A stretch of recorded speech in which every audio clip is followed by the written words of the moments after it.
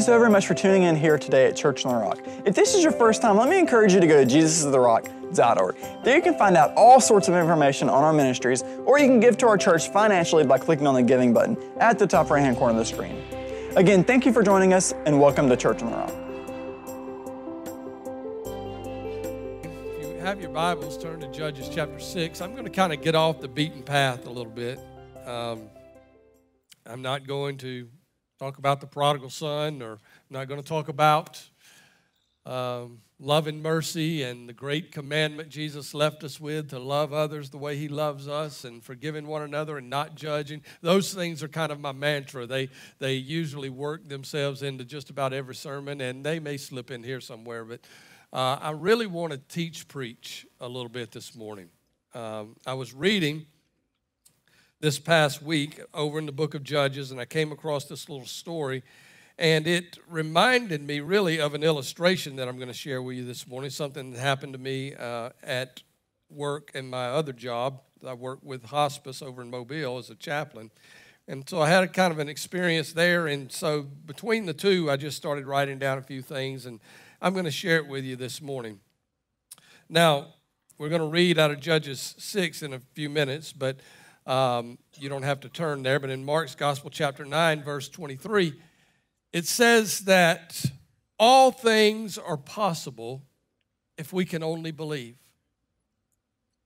Sometimes we quote that so much or see it or hear it, I think we quit hearing it. All things are possible if you can only believe. Say that with me one time. All things are possible if you can only believe. So the problem is not this is impossible. The problem is I can't believe, right? Because all things are possible.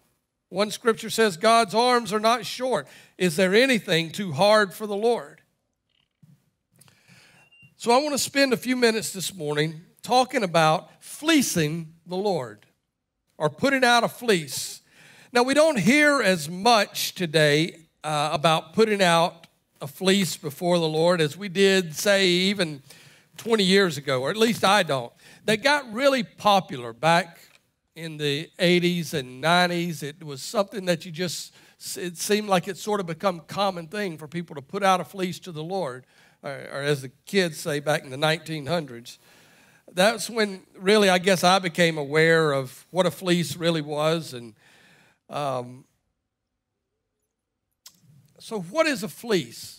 Strangely, I was in my office this week, and a couple of the youth came in, and we were just chatting and talking, and one of them said, "What you preaching on this Sunday, Pastor?" And I said, "I'm going to preach on fleecing the Lord, and I'm going to talk about what is a fleece." And I said, "You guys know what a fleece is?" And one of them said, "It's like a piece of wool, isn't it? Or like kind of a wool shirt." And I said, "Exactly." I said, "Now, You've said more than you know, because that's exactly what a fleece is." Now, fleece has come to mean some other things. I said, a fleece has sort of come to mean whenever we test the Lord, or we prove the Lord, or we're asking for direction. And so we say, "Lord, if you want me to do this, then make this happen." And one of them looked at me and said, "That ain't right."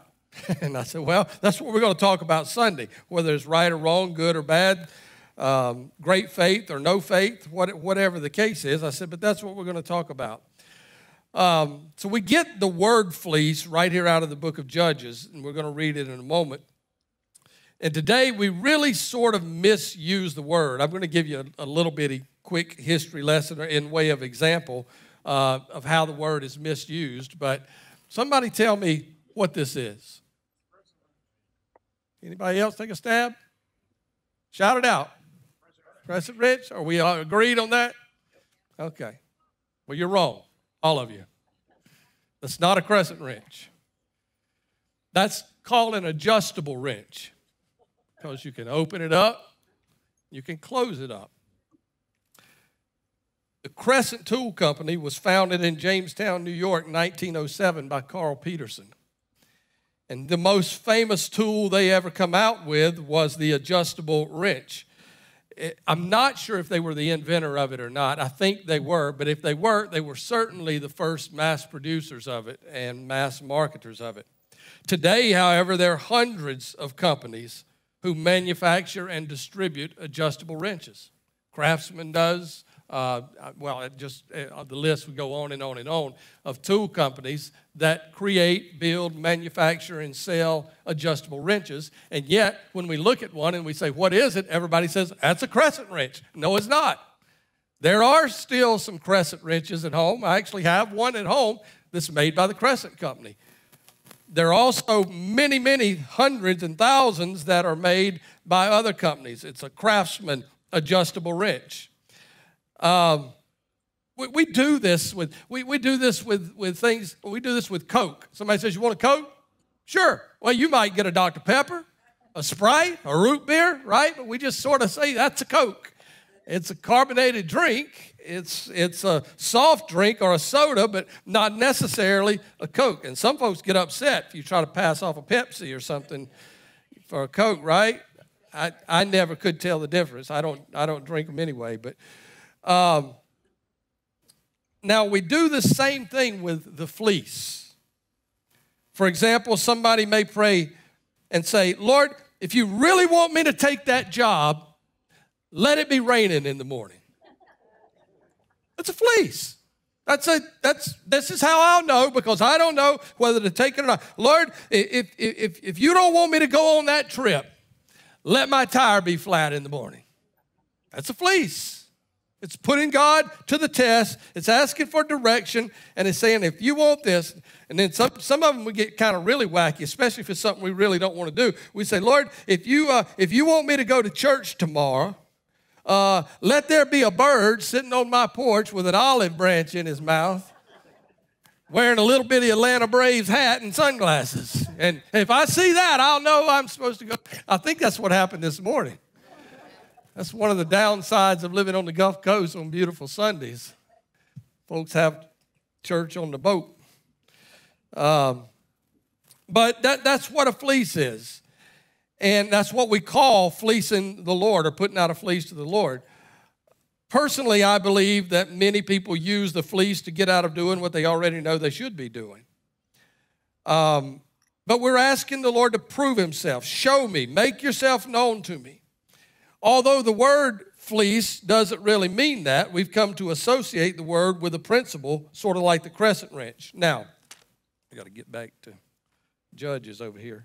Here's where we get this from. Judges chapter 6, verse 36. Then Gideon said to God, if you are truly going to use me to rescue Israel as you promised, prove it to me this way.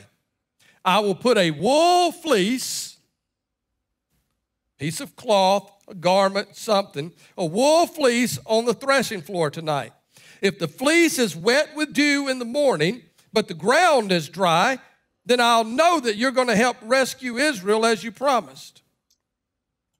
And that is just what happened. When Gideon got up early the next morning, he squeezed out the fleece and wrung out a whole bowl full of water. So then Gideon said to God, now don't get angry at me, but let me make one more request. Let's use the fleece for one more test. This time, let the fleece remain dry while the ground all around it's wet. So that night, God did as Gideon asked. The fleece was dry in the morning, but the ground was covered with dew. So, the piece of wool cloth that Gideon used to prove God was called a fleece. That's what it was. Hence, every time we throw out a challenge to God to prove himself, we call it a fleece. It's not a fleece any more than that's a crescent wrench, but that's what we call it. Now, I didn't come this morning to give you a history of the crescent wrench or even really a history of the fleece, but I do want you to understand what it is we're talking about when we use the word fleece. Basically, it simply means to prove God, to test God, to offer God a challenge, or to ask him for some sort of sign to make sure that we're going in the right directions. In verse 36, Gideon said to God, if you're truly going to use me to rescue Israel as you promised, prove it to me in this way. That's a fleece. It's what we call a fleece. Now, some people tend to associate offering God a fleece or a challenge with great faith. It's almost sort of a watch this. I'm going to ask the Lord to do this, and I have so much faith, I can ask God to do anything, and He'll do it. And so some people will throw out a fleece as sort of a badge of their faith or their super spirituality or something. I, on the other hand, while I believe in the fleece, and I've watched God honor the fleece on several occasions, I don't see it as a great act of faith. In fact, if anything, I see it as a lack of faith. I see it when God answers a fleece like He did here.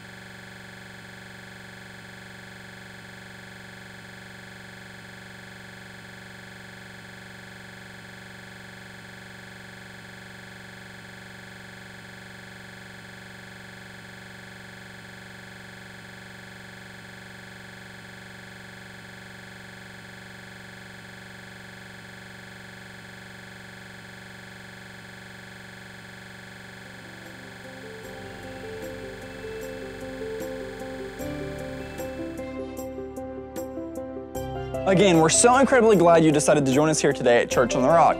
Now, if this message blessed you in any way, let us hear about it. You can email pray@jesusoftherock.org, or you can look us up on Facebook or Twitter, Church on the Rock, Pascagoula. Now, I pray that God shows you awesome ways to apply this message to your everyday life.